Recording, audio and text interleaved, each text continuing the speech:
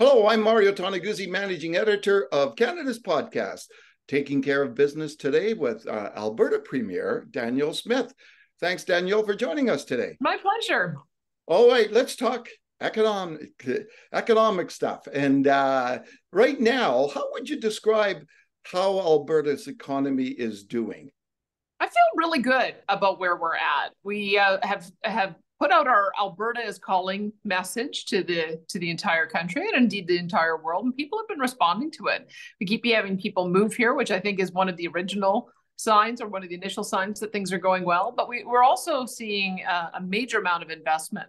It's we proved out the case that you can lower tax rates and increase revenue. We reduced our corporate tax rate down to 8%, which makes us most competitive in the country. But also, when you look at North America, the combined state and federal tax in the U.S., we're better than 44 of them.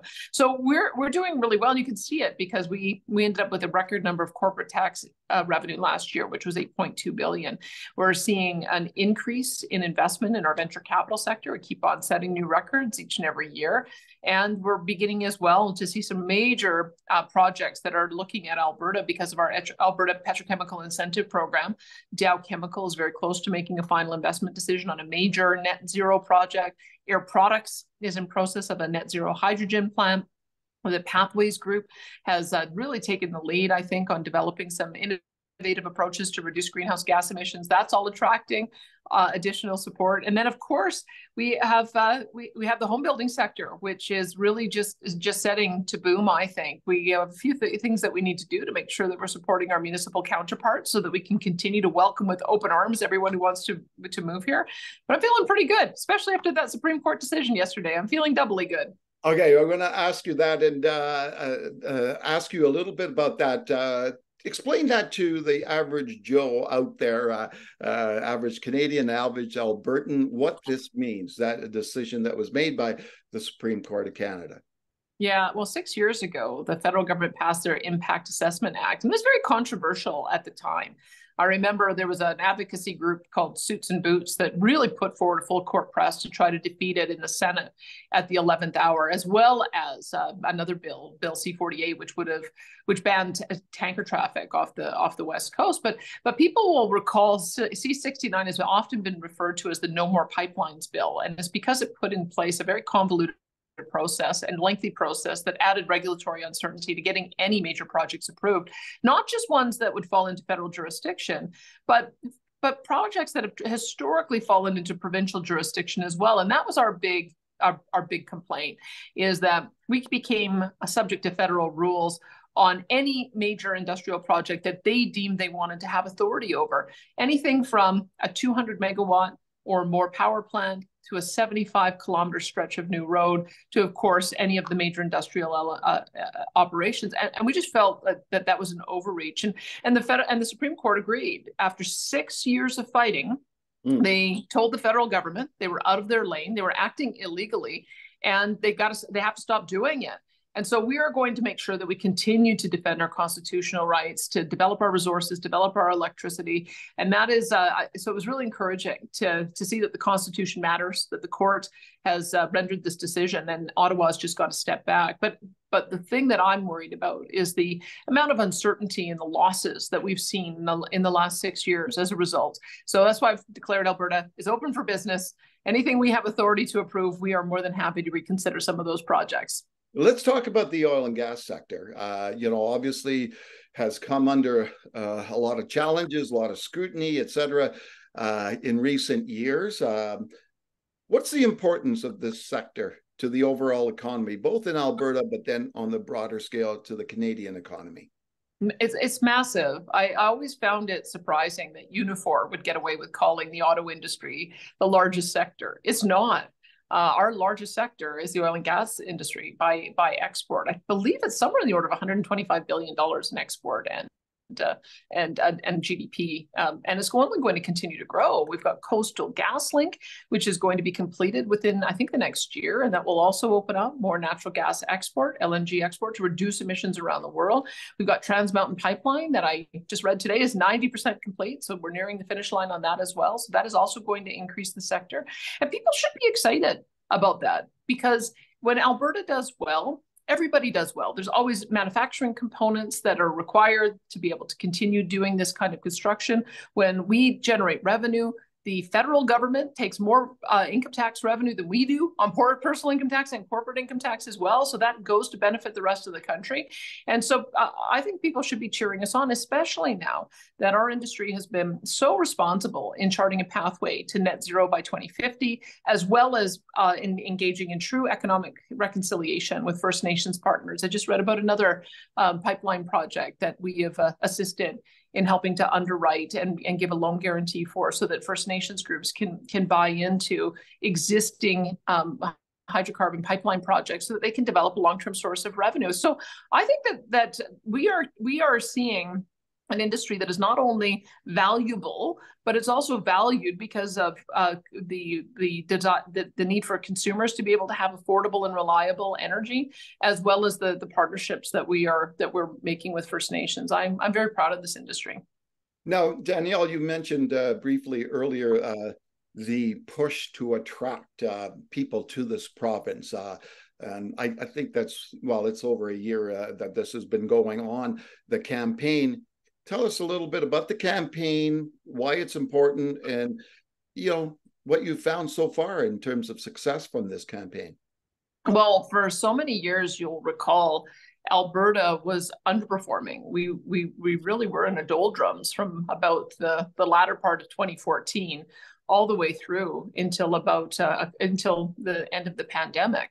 And we've come back in full force, saying it's now time for us to begin reinvesting in our province. It's time to be reinvesting in our traditional base and also developing new industry, diversifying our economy across a whole range of fronts. And we need people to do that. So that was, I think, what the reason for the Alberta's Calling campaign is to let people know that this is the place to be, especially when you start looking at the rising interest rates and the cost implications it's having for young people wanting to attain their first home. It's become practically impossible in places like Vancouver and Toronto, and yet it's still possible here. So we wanted to make sure people understood that. We've got a relatively low inflation rate, I think the lowest in the country, because of some of the decisions that we've made to defray the cost of fuel with the reprieve on the fuel tax. We've also got the lowest cost of taxes in the country as well, and a relatively affordable cost of living even in our major cities. So that was part of it, is we want young people who were thinking about what they want to do for their careers to plant a seed here and to make their careers here. And it's working. I believe that we had almost 200,000 people come into our province last year. And so we're on a track to attract people here in the levels that we haven't seen since, I think, 1981 was what I had read. So that's really positive. And we want to keep people coming. We think that Alberta is such an open place, such a welcoming place. It's a place you can succeed on your ideas, on merit, on hard work. And we want people to come here, not just from across Canada, but from around the world. I was curious, the campaign itself, formal part of the campaign, how long is that going to continue?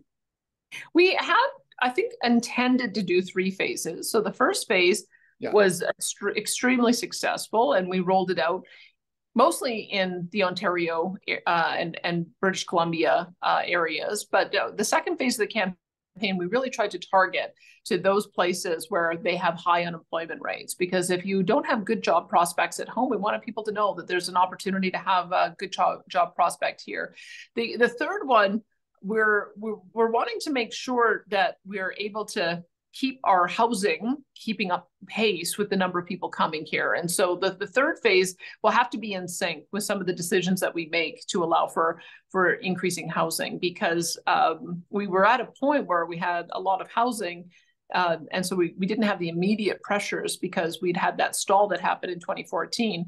But we have to make sure that when people come here, they are still able to buy a single family home or get a good, an appropriate rental property. And so there's still a little bit more policy work that we need to do to make sure that that stays in sync. But they're complementary, because we need to attract people here from the construction industry. And so in some ways, being able to attract people from all of those wonderful building trades is going to be essential to be able to keep up with growth. So that's just what we're trying to get into sync right now with our municipalities.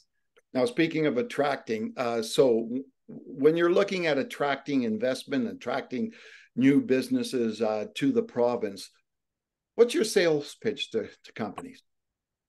I just made that sales pitch this morning. I was speaking at the Schachter annual event where they bring in, I think, 700 different investors to hear about the different opportunities that we have in Alberta. And I think it begins with saying we're open for business. We want to make sure that we're attracting business, that we're clearing away barriers. And so part of the reason why I moved Invest Alberta into my portfolio is because I feel I play a role in making sure that if there are multiple departments that need to be coordinated to get to a final investment decision, that I'm aware of it and I can do what needs to be done to get the barriers out of the way. The other part is that I have some fantastic ministers who are leading on their files. All of them have an outlook of how can we attract new investment here. And part of the pitch is lowest corporate income tax in Canada, and almost the lowest in North America. We have no capital tax. We have no payroll tax. We also have the ability for workers to be able to keep more of what they earn with a low personal rate of income tax, as well as no healthcare premiums, and that's important for our international audience. In addition to that, we have a well-trained workforce. When you look at the number of people coming out of our engineering schools, engineering in particular is one that can be repurposed to a whole variety of industries. We also have the creative support of a growing new technology industry, and they're working hand in glove with our existing traditional industries to be able to make sure that we're accelerating the kind of investment that we want to see in the tech sector. In addition, the beautiful mountain parks that we have, whether it's Jasper or whether it's Banff Canmore area or whether it's even down south in the Crow's Nest Pass, you can come here, have a beautiful quality of living, have a low cost of living, be able to buy a house, and then be able to do fun things with the family on the weekend all over this province. So those are pretty attractive things. I'm feeling like it's a pretty good pitch. Great. One last thing I wanted to talk to you about in terms of a topic is small business and entrepreneurs.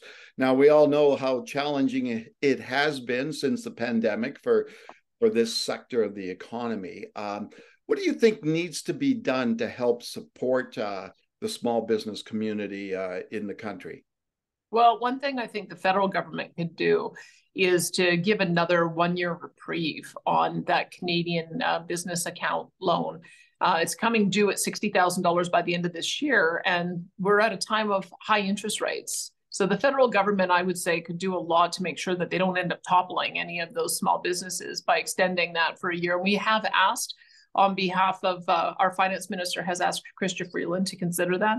And it was brought up in a recent call with our Council of the Federation. The other premiers are gravely worried that that is going to result in some hardship for our small businesses if they don't end up extending that.